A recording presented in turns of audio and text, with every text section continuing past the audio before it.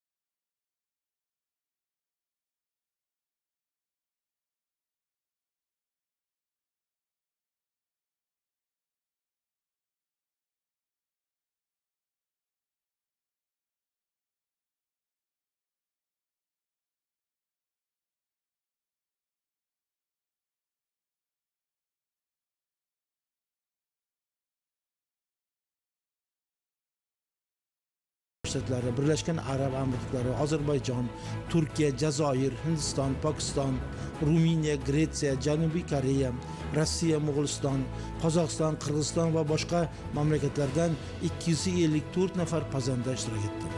Ushbu musobaqa O'zbekiston oshpazlar uyushmasi va turizmni rivojlantirish davlat qo'mitasi tomonidan tashkil etildi.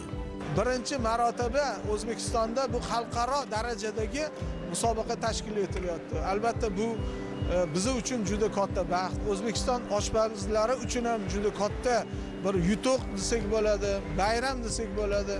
Chunki mana bu qilinayotgan ishlarimizda bir qancha homiy tashkilotlar bizga yordam berib turibdi. O'zlarining mahsulotlari bilan, o'zlarini jihozlari bilan, umumiy ovqatlanish korxonalarida ishlatadigan jihozlari bilan musobaqaga bag'ishlangan biza lazzatli O'zbekiston kulinar ensiklopediyasini chiqardik. Bu ensiklopediyada o'zbek milliy taomlarini dunyoga targ'ib qilishda yaqindan yordam berish uchun o'zbek milliy taomlarini to'g'ri ingliz tiliga tarjima qilib, shu taomnomani tuzish uchun biz bu ensiklopediyani tayyorladik.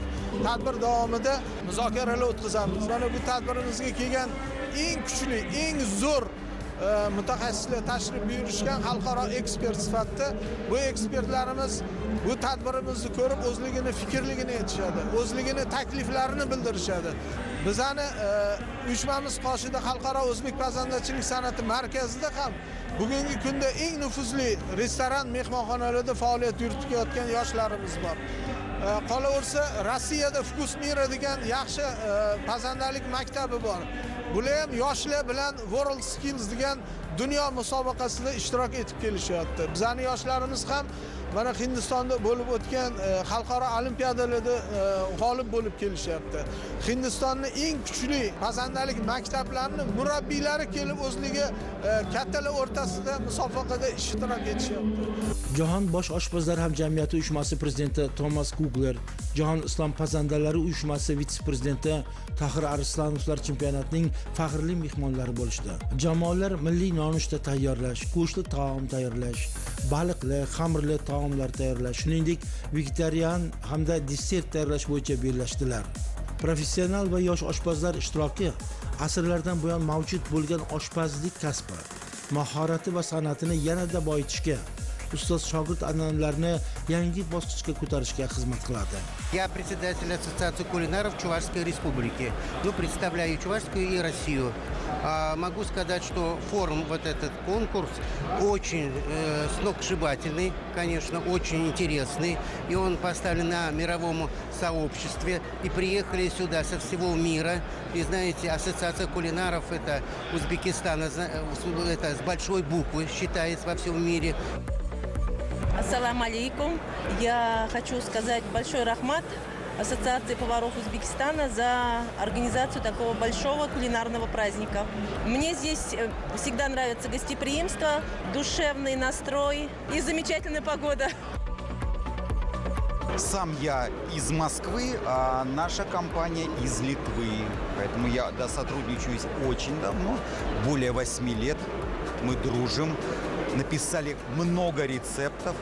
предлагаем нашу продукцию в рестораны, поэтому здесь актуально вот это событие, где собираются мои коллеги, повара только из других восточных стран. Мне очень это приятно.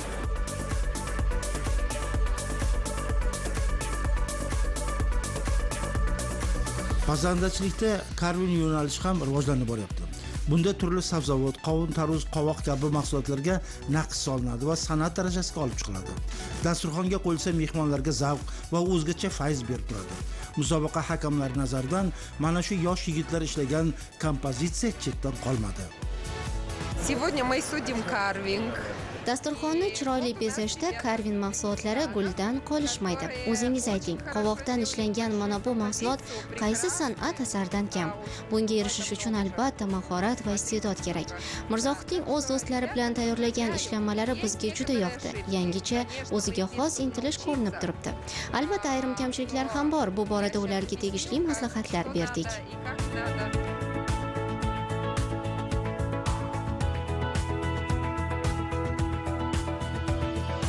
Mana ko'rib turganingizdek, Vestikamizda turli xil davlatlardan har xil mehmonlar kelgan. Ular taom tayyorlash retseptidan ko'rsatishmoqda. Faqat taom tayyorlashmasda, mana bu yerda ko'rib turganingizdek, karvin ko'rgazmalarimiz bor. O'zimizga yetishtirilgan oshqovoq, sabzavotlarni karvin yo'nalishida o'yib, kesib, gul qilib ko'rsatilgan. Buni ko'rgan chet el mehmonlarimiz ko'rib hayratda qolishdi. Karvin san'atimizni ko'rsatib, xalqqa namoyish etdik. Ustozlardan o'rganganmiz. Bu narsani biz yo'nalishini olib turib, rivojlantirishga ancha hissasimizni qo'shdik. Mana ko'rib turganingizdek, qovoqdan, har xil sabzavotlardan gul qilib bezatilib, o'yib, karvin yo'nalishida urg'ib chiqarildi. Karomdan, oshqovoqdan, har xil dengiz hayvonlarini kompozitsiyasini qildik. Buni stolga chiroyli qilib qo'ysak, odamlarni jalb qiladi va chet el mehmonlarimiz chiroydan bahramand bo'lishmoqda. Men Qozog'istondan kelib, O'zbekiston oshpazlari uyushmasida o'qiyapman. Yevropa va o'zbek milliy taomlarini pishirishni o'rganyapman. Musobaqada men baliq mahsuloti va turli salatlar tayyorlash bo'yicha qatnashaman. Bu tadbir mening imkoniyatlarimni yuzaga chiqarish uchun juda katta imkoniyat. Bilasizmi? Zo'r qo'shiqchi yoki zo'r shifokor bo'lish mumkin. Xuddi shuningdek, oshpazlar orasida ham o'z ishining professionallari juda ko'p. Ular o'z maktablarini yaratishgan. Toshkentdagi tadbirga ana shunday mashhur oshpazlar ham kelishgan. Ulardan oshpazlik mahoratini o'rganish biz yoshlar uchun katta sharaf. Festivalga Bishkekdan keldik. Taomlardan biz ham tatib ko'rdik. Juda mazali. Qirg'iz oshpazlari ham bo'sh kelmayapti. Ularga omad tilaymiz. Tadbirda bosh vazir o'rinbosari Aziz Abduhakim so'zga chiqib, O'zbekistonning turistik imkoniyati, chempionatning ahamiyati haqida o'z fikrini bildirdi. Xabarlar bor, muhtaram yurtboshimiz tomonidan turizmni rivojlantirishga juda katta e'tibor bermoqdalar va shu jumladan O'zbekistonning turistik mahsulotlarini diversifikatsiya qilish bo'yicha ham alohida topshiriq berganlar. Shu jumladan gastronomik turizmni ham rivojlantirish bo'yicha. Bugungi Toshkentda ilk bor o'tkazilayotgan xalqaro kulinar chempionatida 250 dan ortiqroq xalqaro darajadagi oshpazlar qatnashmoqdalar. Bu chempionatda biz ko'zlagan maqsadlarimizga erisha olamiz va shu jumladan o'zbek breakfast, ya'ni o'zbek nonushtasini ham biz keng targ'ibot qilishni boshladik va bir nechta kelishuvlarga ham ega bo'ldik. Ya'ni bugungi chempionatga tashrif buyurgan oshpazlar o'zini yurtiga qaytganlaridan keyin o'zbek ayni nonushtasini ham targ'ibot qilish bo'yicha kelishib oldik. Butun dunyo bo'yicha ertalabga ko'proq American breakfast yoki continental breakfast degan nonushtalar taklif etiladi, lekin O'zbekiston ilk bor shu tashabbus bilan chiqib, ya'ni 3-chi alternativ nonushta, ya'ni o'zbek breakfast degan brendini demak shu mehmonxonalarni nonushta menyulariga kiritish bo'yicha biz kelishib olmoqdamiz. Pokiston, Hindiston, Xitoy, Koreya, arab davlatlaridan tashrif buyurgan hamkorlarimiz juda ham katta qiziqish bildirmoqdalar. Alohida aytib o'tish kerakki, ushbu o'zbek nonushtasi bizni O'zbekiston oshpazlar assotsiatsiyasini ustalari, mohir oshpazlar tomonidan ishlab chiqilib, juda ham sog'liqqa foydali taomlardan iborat bo'lib va mavsumga qarab turli o'zbek meva-chevalarda ham qo'shilgan. Bu borada mana ilmiy asosda ham shu tavsiyanomalar 3 ta tilda tayyorlangan. Men o'ylashimcha juda ham katta qiziqish bor. Ushbu o'zbek breakfast, o'zbek nonushtasini biz butun dunyo bo'yicha joriy etsak, ayniqsa shu yiriki mashhur bo'lgan mehmonxonalarda joriy etsak, albatta bu O'zbekistonga ko'proq sayyohlarni ham qiziqishini uyg'otish va kelishiga xizmat qiladi. O'zbekiston pazandachiligi juda boy menyuga ega.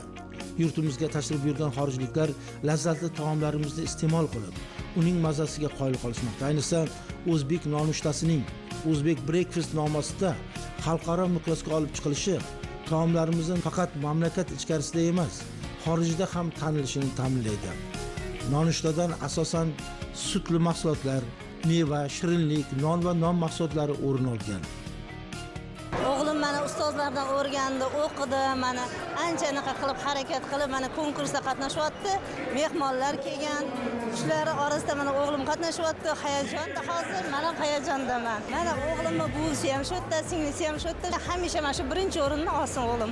Biz Andijondan ko'rdik, bu yerda juda chiroyli tanlov, chempionat bo'lyapti ekan taomlar o'rtasida.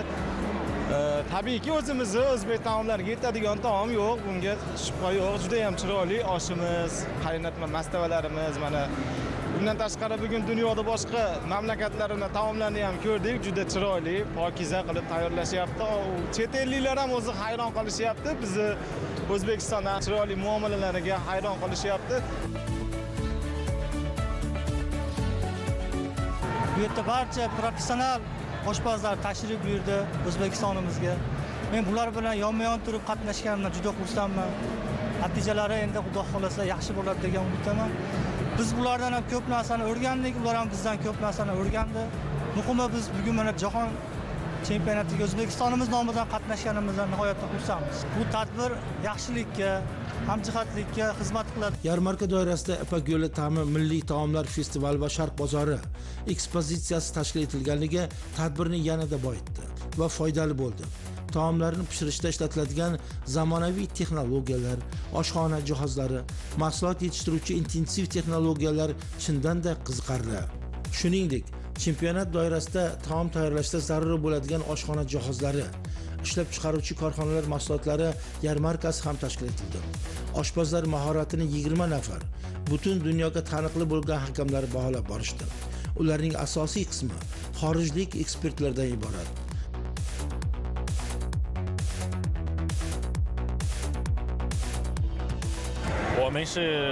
Bizning Xanyan kompaniyamiz butun Xitoyda mashhur. 20 yildan beri issiqxonalar uchun qulay va arzon bo'lgan konstruksiyalarni ishlab chiqaramiz. Issiqxona serdaromad soha. Xitoyda 1 gektar issiqxonadan 150 tonnagacha pomidor olinyapti. O'zbekistonda bundan ham ko'p hosil olish mumkin. Ayni paytda turli kasallik va hasharotlarga qarshi kimyoviy dorilarni ham yetkazib beramiz. O'zbekistonga birinchi kelishimiz, ammo biz bilan qiziqishyapti. O'zaro hamkorligimiz davom etadi.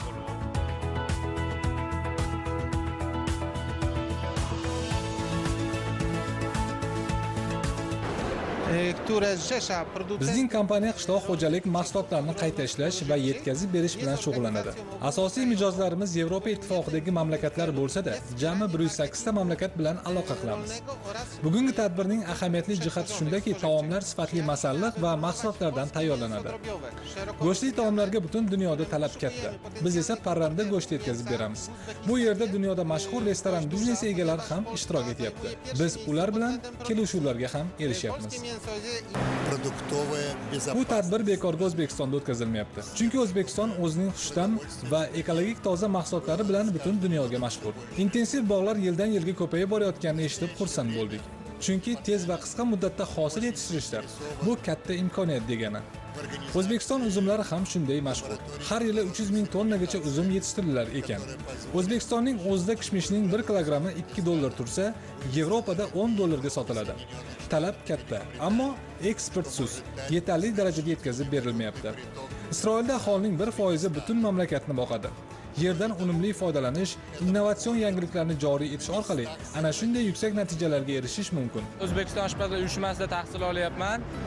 Bu yerda 3 oy tahsil olinadi. Mana bugun biz xalqaro musobaqa bo'lyapti. Xalqaro musobaqaga biz mezbonlik qilyapmiz. Musobaqa raqib bo'lish emas, o'zaro tajriba almashish uchun bu musobaqa bo'lyapti.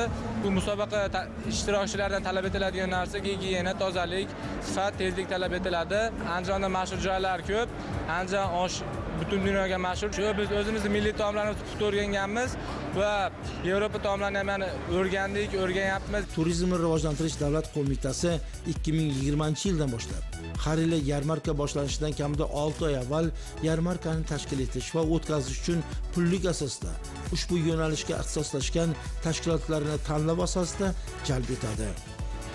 Nodavlat notijorat tashkilotlarga turizmni rivojlantirish davlat qo'mitasi fond mablag'lari hisobidan katta grantlar ajratilyapti. O'zbekiston oshpazlari uyushmasi loyihasi mana shu Delicious Uzbekistan, lazzatli O'zbekiston ilk gastronomik kulinar chempionatini o'tkazish bu loyihasi qilingan edi va turizm qo'mitasi tomonidan bu moliyalashtirildi va mana bugungi kunda bu chempionat dunyoning 20 dan ortiq davlatini qamrab oldi. Bu yerda 200 dan ziyod ishtirokchi, 17 ta xalqaro darajadagi va 3 ta mahalliy xalqaro darajadagi hakamlar ishtirok etmoqda. Chempionat butun jahon oshpazlar uyushmasi VAX tashkilotining yillik xalqaro chempionatlar jadvalida registratsiyadan o'tgan. Shuningdek, butun jahon islom davlatlari kulinar jamiyatlari VIX tashkilotining ham xalqaro musobaqalar jadvalidan o'tgan bo'lib, mana ko'rib turibmiz, hozir turli davlatlar jamoalari ishtirok etishyapti. Viloyatlarimizdagi turistik mehmonxonalarda ham hattoki kontinental nonushta berilayotganligi jiddiy bir e'tirozlarga sabab bo'lyapti. Sababi yurtimizga tashrif buyurayotgan sayyoh o'zining doimiy nonushtasini emas, balki sharqona, milliy nonushtani tatib ko'rishni istaydi. Bugungi chempionatni asosiy ko'zlagan maqsadlardan yana biri o'sha milliy nonushtamiz taqdimoti orqali butun dunyo e'tiborini o'zbek nonushtasiga qaratish, uni ommalashtirish ham bu asosiy maqsadlarimizga kiradi. Joriy yilda O'zbekistonga shu 6,5 millionga yaqin turist tashrif buyurgan. Keyingi yilda shunaqa reja qo'yildiki, turistlarni 8 millionga yetkazish O'zbekistonga tashrif. Buning uchun avvalo mehmonxonalar, ularga ko'rsatilgan sharoitlar, eng asosiysi o'sha sayyohlar 5 mahal ovqatlanishi. Ovqatlanish tizimida servis xizmatini yaxshilash masalasi. Shu masalada O'zbekiston oshpazlar uyushmasi va mana yangi tashkil etilgan O'zbekiston gastronomik turizm assotsiatsiyasi bir qator loyihalarni amalga oshiryapti. 3 kun davom etgan xalqaro tadbir nihoyatda gavjum bo'ldi. Unda nafaqat ishtirokchilar, shahar aholisi, xorijlik sayyohlar ham qatnashdi. Oshpazlarning mahoratlari munosib baholandi. G'oliblar diplom va esdalik sovg'alari bilan, barcha ishtirokchilar esa sertifikat bilan taqdirlandilar. Musobaqa davomida turli madaniy tadbirlarning tashkil etilishi tadbirning yanada xushchaqchaq va mazmunli o'tishiga xizmat qildi. Mazkur tadbir mamlakatimizda gastronomik turizmni jadal rivojlantirishga hamda yurtimizga kelayotgan sayyohlar oqimini yanada ko'paytirishga xizmat qiladi.